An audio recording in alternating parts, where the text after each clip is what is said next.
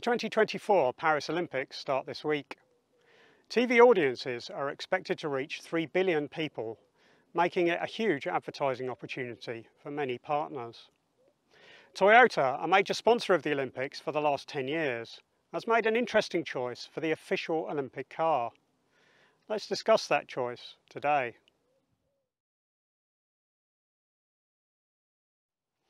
Due to the size of the TV audiences, the Olympics is a big advertising opportunity. It will not be uncommon for partners to have big marketing programs and make strategic decisions about their involvement, choosing to promote their wares however possible. Toyota has been the global mobility partner for the Olympics since 2015, and this represents a huge opportunity for them to make a pitch to the billions watching about their electrification strategy. What is interesting about this year's Games is the mix of vehicles making up the fleet helping to move officials around Paris. As you can imagine, the organisers of the Olympics want to promote sustainability of the Games, and Toyota wants to be seen to be playing their part by promoting how sustainable their cars are. And up pops an interesting word: electrification. Toyota has been using the word electrified in their marketing for some years. Unfortunately, they want to claim that all of their cars are electrified, which is a bit unfortunate, as calling an ICE car electrified is perhaps slightly misleading. It's perhaps not the most honest of marketing strategies to say that a hybrid is electrified. In fact, Toyota have been very vocal opponents of EVs for years, a position which continues to this day, and have instead consistently pushed an agenda of hydrogen as their vision of the future. This has continued into the Olympics, where their fleet will contain some BEVs and plenty of hybrids, but just under 20% of the fleet that they are supplying is the Mirai, their hydrogen fuel cell saloon. Toyota has released a number of statements to the press about their use of the Mirai, and have even designed a separate livery for them so that they stand out from all the other vehicles in use. They sure are keen to continue down this path. That's understandable, of course, as they've been investing heavily in hydrogen fuel cell technology for well over a decade at this point, keen to get ahead in the race to a cleaner future, which is a great plan, but only as long as you're backing the right horse. And that's the problem, really. In the early days of EVs, the very high cost of lithium-ion batteries and their low energy density resulted in cars with a very limited range. Couple that with slow charging, and it could easily appear that EVs had a very bleak future. They were going to be of use in only very few scenarios, for example, as second cars. In contrast, hydrogen is abundant in the universe, leading to a hope that it could be obtained cheaply. And as a gas, it can be moved from one place to another very quickly, allowing for rapid refills. Whilst fuel cells were very expensive, the hope was that they would become cheaper over time. Neither battery nor fuel cell EVs were perfect in those early days. Both were going to need to improve to become viable alternatives to internal combustion, and manufacturers would need to invest significantly to make either a reality. Unfortunately, hydrogen's limitations would prove to be more problematic. Because it's a gas, hydrogen's energy density per unit volume is very low, resulting in a need to store it at a very high pressure to get enough energy on board a car.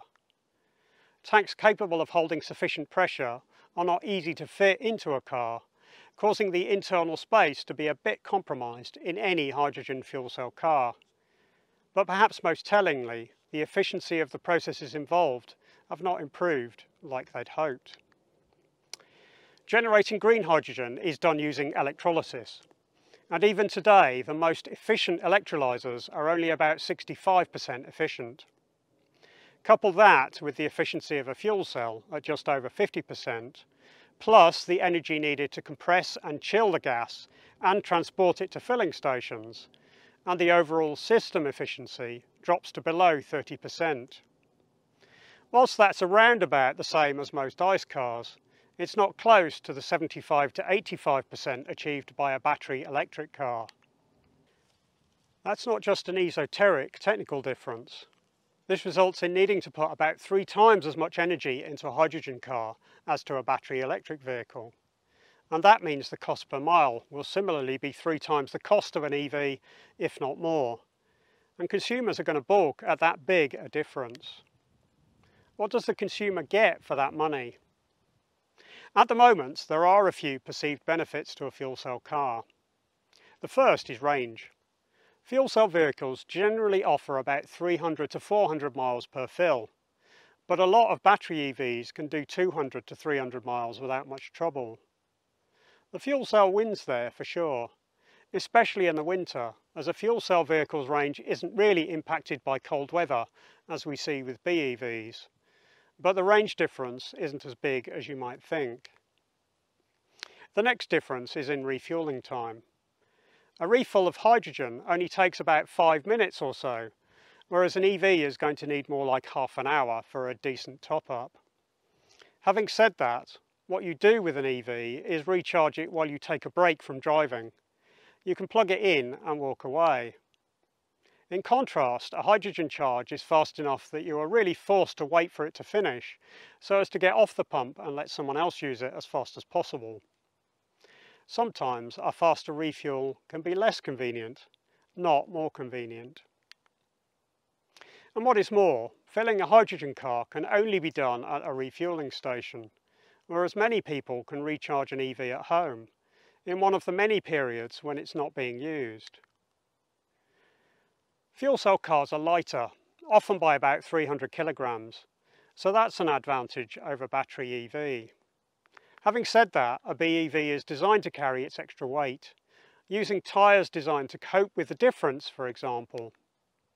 Furthermore, the battery pack in an EV is low down, and so the car doesn't necessarily handle a lot worse if it's well set up. There is an advantage here for hydrogen cars, but again, perhaps not all that big an advantage. Finally, longevity is a concern that people have for the traction batteries in battery electric vehicles. Generally, this is not proving to be a problem though. EV batteries are outlasting the 8-year warranty period by a significant margin, and failures are rare even as cars start to reach 12 years old or more. What is more, the tanks in hydrogen cars need careful inspections to ensure that they remain safe at the high pressures at which they store gas, and even if they pass those inspections, must be replaced after no more than 15 years at some significant cost. There are some benefits to fuel cell cars then, but they are quite small. And are people really going to pay 3 times as much per mile for those benefits? I'm not sure they will, especially if battery technology improves a bit more and the gap narrows even further. Infrastructure was always going to be difficult for either solution. Whilst we have built a huge amount of today's infrastructure for ICE cars, that was done without competition largely, whereas going up against an existing market for the next generation technology is much more of a challenge. However, electricity is widespread in our modern environment. Whilst it needs some upgrades and enhancements, that's going to be easier than starting from scratch with a public hydrogen infrastructure. Companies gave it a bit of a go though. Hydrogen filling stations were installed in some places, but the cost of using them was very high, and the cost of keeping them refueled was probably also high. The low energy density of hydrogen means that each delivery truck contains far fewer refills than is the case for petrol or diesel.